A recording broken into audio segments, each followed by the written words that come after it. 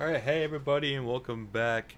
Thank you guys so much for the continuous supports on the past two videos as well. It's awesome. I just got the news in today as I went on my channel that we hit 1K officially, and that's just insane. I want to thank you guys again for so much for the support, so much for awesome year again so far, and we were able to apply for the YouTube partnership program today, so that's awesome. I can't wait to hear back and everything and how that's going to start, everything like that as well.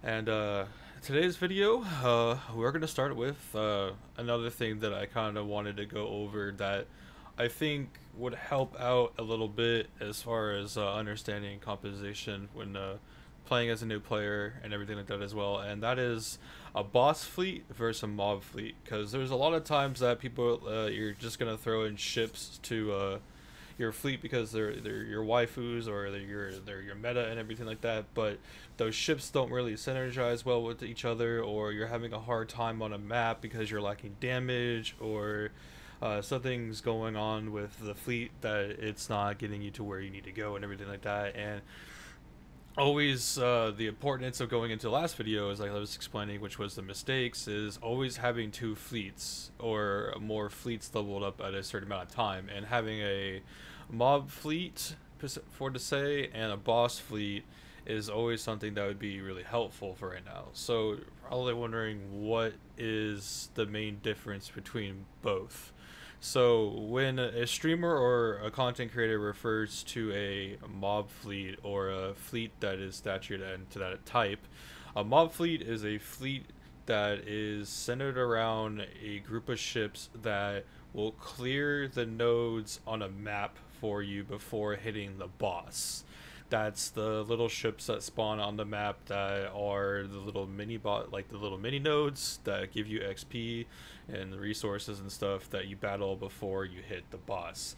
That group of ships' job is to pretty much efficiently and go through and clear those, so that way your mob fleet can take out the boss. Your boss fleet can take out the boss. Your boss fleet is going to be the one that's going to be doing the damage. Your mob is there to clean up the trash nodes, is what we call it. Go through and clear them efficiently and everything like that as well, and help you with the map clear and everything like that, so you're not wasting all your ammo to hit the boss, and then you run out of ammo, and then you have the no ammo penalty or anything like that as well. So what is the key feature of like having a mob fleet, or what is like a mob fleet looks like?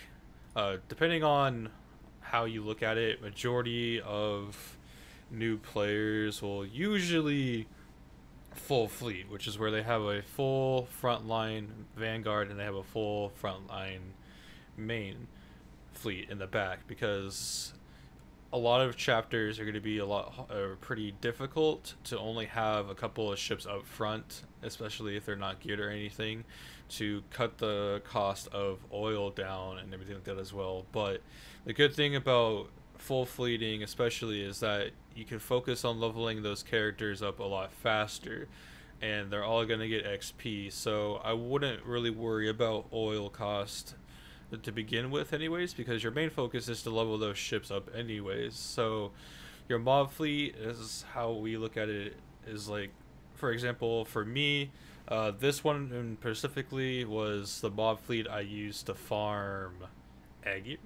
Azur, which was I have a CA and then two CLs, and then in the back line I'm running Vestal, so I don't have anybody in my main fleet that can steal MVP or anything like that as well from damage sources, because CVs could easily steal, or CVs or CVLs like Shoho or Unicorn or Ryu or Perseus could steal MVP due to the fact of them over damaging your front line and everything like that as well.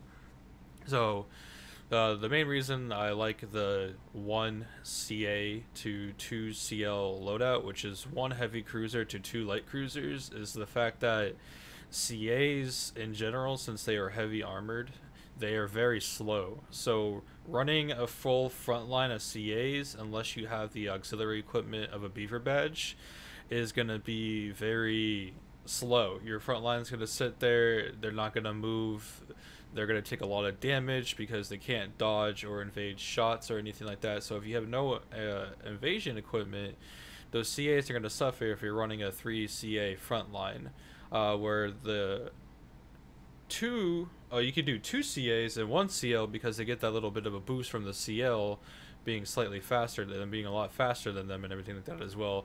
But I like to have the ability of the 2 CLs with the 1 CA. So if you look at your slots of your Vanguard, the outermost left position, which is what Rune Muse is in, this position right here is pretty much your tank spot. This is the position that's going to soak up the most damage in the fleet. So you typically will want a tank here. You don't really want to put a CL here. If you put a CL here, you want to make sure they have some form of evasion skill, either like a smoke screen or an evasion buff, or have evasion equipment so they can dodge all of the shots that's going to be taken there, because that spot specifically is going to be taking the most damage. The one in the middle, the reason why Nürnberg is here is because she is 113 compared to where the other two are 120. So typically if you have a ship that is lower than your other ones, you want to put them in the middle so they don't really soak up that much damage compared to them and anything like that as well. Your outer right position is more of like your supportive position. Usually I'll use someone that will have like a fleet buff skill or a fleet debuff skill, like either, for example, Helena's radar scan that has a debuff where you control it and it pretty much increases your amount of damage that your Vanguard and your main fleet will do from all sources to that boss for about 10 seconds. Or you have like Columbia that has flagship cover, or a smoke screen that from other ships, Jeanne d'Arc that has the shield. Anything like that that is like a supportive role, I kind of put in here. Granted that mine doesn't really have any supportive skills for her fleet, but she does have the nice shields and multiple barrages for her, so she can kind of just live herself out here and being a supportive ship. But majority of the reason why Vessel's out here is because, you know, you're running your cruisers and everything, they're going to be taking a lot of damage. Vessel has damage control, she's going to get that burst quality heal on them as well, where she will also won't be affecting your MVP for your XP as well down here for your front guard.